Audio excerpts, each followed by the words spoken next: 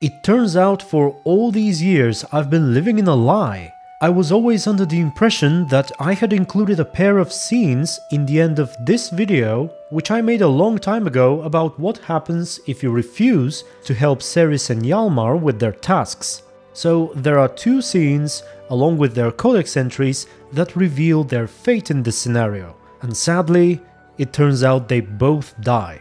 Not going to replay the whole sequence here, but the first clue comes right after Svanrige goes berserk on the Nilfgaardians and you successfully defeat them. It's in the conversation with Ermion. What happened to Cerys and Hjalmar? As soon as the Imperial fleet was spotted on the horizon, Hjalmar rallied the longships, set sail to face it.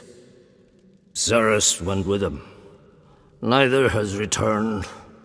If you remember how the scene ended, Svanrige leading the Jarls into battle, they can actually be found down at the docks, and it is there when you can talk to Crach himself one more time before he dies as well. And there he flat out reveals the truth. Wanted to talk.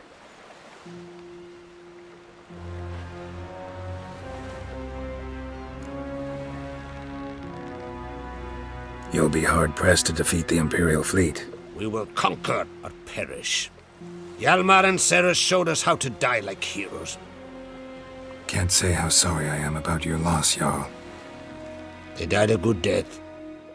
And finally, although this is available even before you spoke to Crach, you can check their codex entries, which also confirm their deaths. In the case of Hjalmar, it ends with his hot temper turned out to be his doom in the end. Young Ancrate died alongside his sister while leading one of the first attacks on the Nilfgaardian fleet. And Cerys' entry ends with, sadly, Crach's daughter died alongside her brother during a failed attack on the Nilfgaardian fleet. The inhabitants of Skellige long mourned the brave Sparrowhawk's premature death. And so that was it. I've rewatched a lot of my videos through the years, but it seems I never realized that I had missed this. I hope it was helpful to those of you who may not have been aware of their fate in this scenario, and that was all. Thank you very much for watching, thank you for your support, and until the next video, stay tuned and be good.